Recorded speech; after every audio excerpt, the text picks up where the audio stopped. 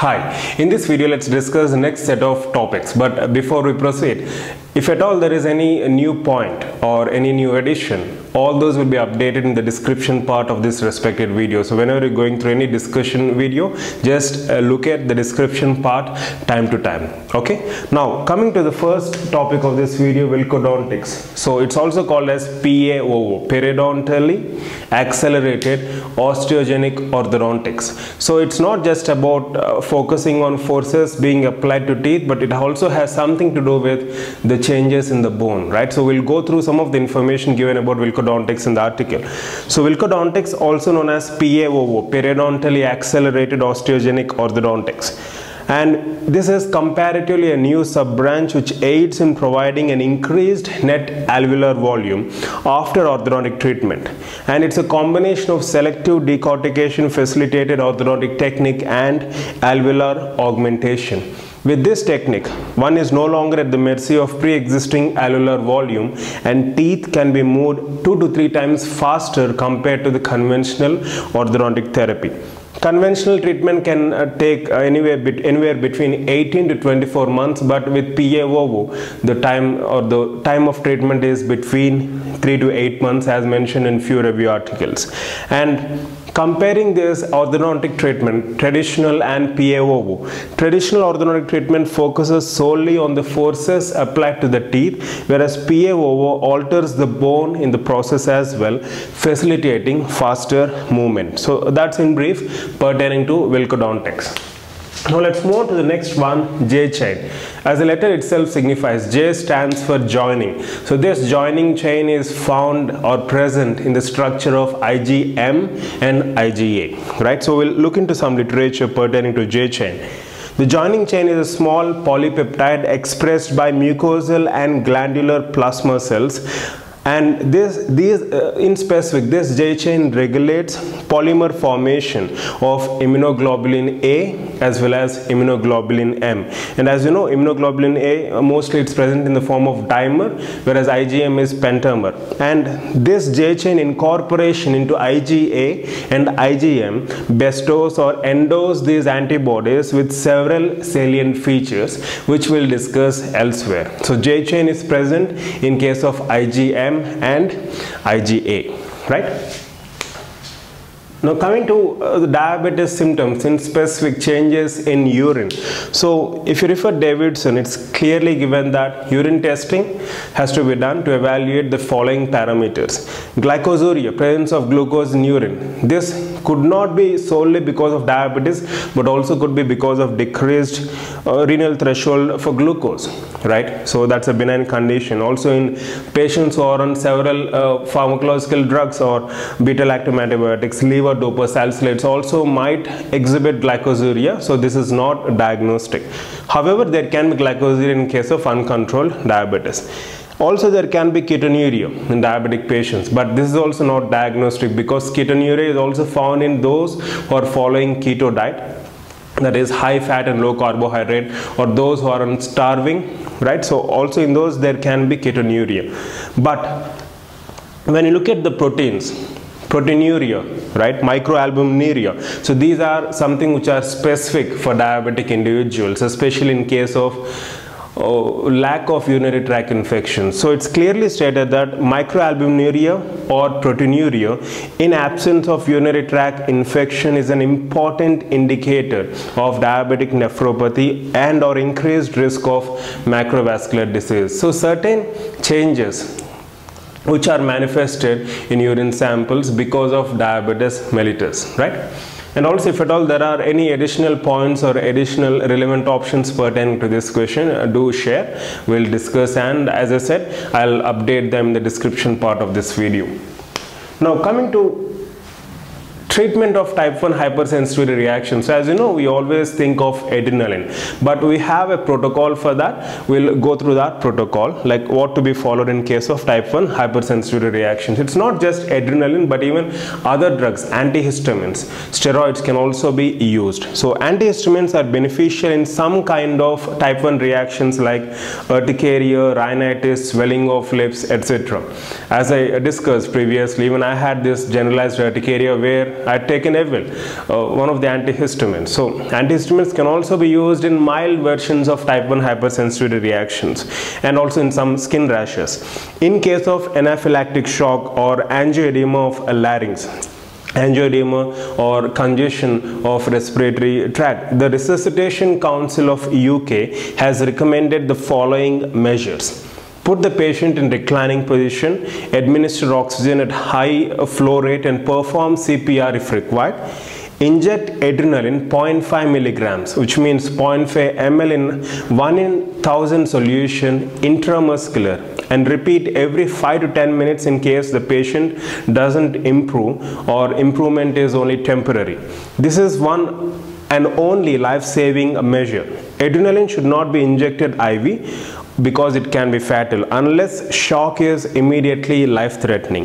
If adrenaline is to be injected IV, it should be diluted to 1:10,000 or 1:1 lakh and infused slowly with constant monitoring. And also administering H1 antihistaminic like chlorpheniramine 10 to 20 milligrams IM or slow IV. It may also have some adjuvant value. Intravenous glucocorticoids, hydrocortisone, sodium succinate 100 to 200 milligrams should be added in severe or recurrent cases. It acts slowly but is especially valuable for prolonged reactions and in case of asthmatic. So this is the management protocol given by the Resuscitation Council of UK. Fine. Now, often we have several questions from tests of significance.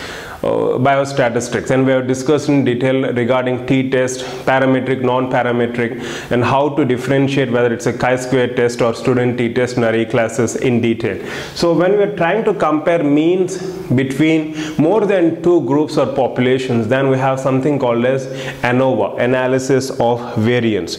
So I'll go through some literature. Analysis of variance or ANOVA, it's a parametric statistical technique used to compare data sets. This technique was invented by Fisher, hence it's called as Fisher's ANOVA. It is similar in application to techniques such as t-test or z-test, in that it is used to compare means and relative variance between them. However, analysis of variance is best applied where more than two populations or samples are meant to be compared. This is very, very important, right? Now coming to management of acute asthma, I'll present you with a table where you can see a protocol like what drugs to be given and what not to be done in managing a case of acute asthma. You can see in last but fourth or fifth point, you can see intravenous administration of aminophylline is not recommended during the first 4 hours of treatment, right?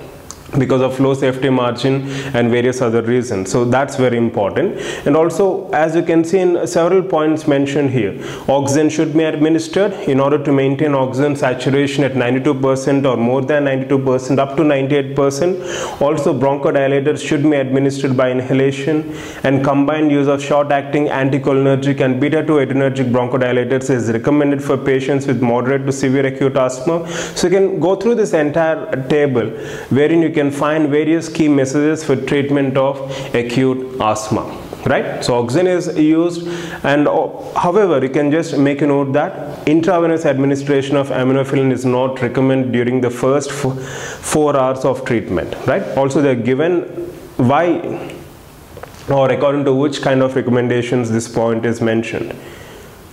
And patients whose acute asthma is not responding to appropriate therapy, they should be reviewed for adequacy of current therapy and for conditions that may mimic or complicate asthma, right? So just go through that table and get back for any further queries.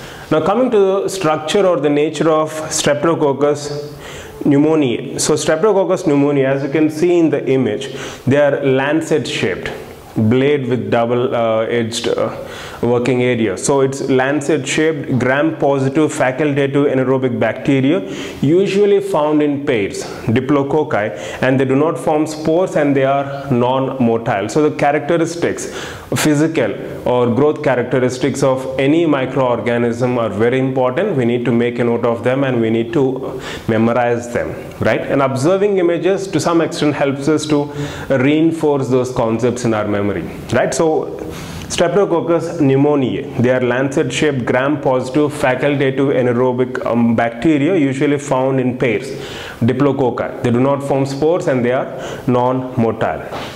Now coming to type 1 GIC, we have GIC classification based on clinical applications. So type 1 is for luting cements, type 2 is for restorations, type 3 liners and bases, type 4 fissure sealants, type 5 orthodontic cement, type 6 is core buildup, type 7 fluoride releasing, type 8 ART, atraumatic restorative technique, and type 9 GIC for deciduous stage. So various types of GICs based on the clinical application.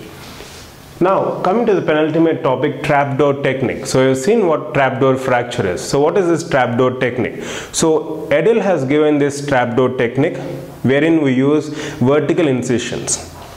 It's mainly used for harvesting connective tissue grafts. So as you can see, Edel was the first to describe the trapdoor technique to harvest subepithelial connective tissue graft from the palate.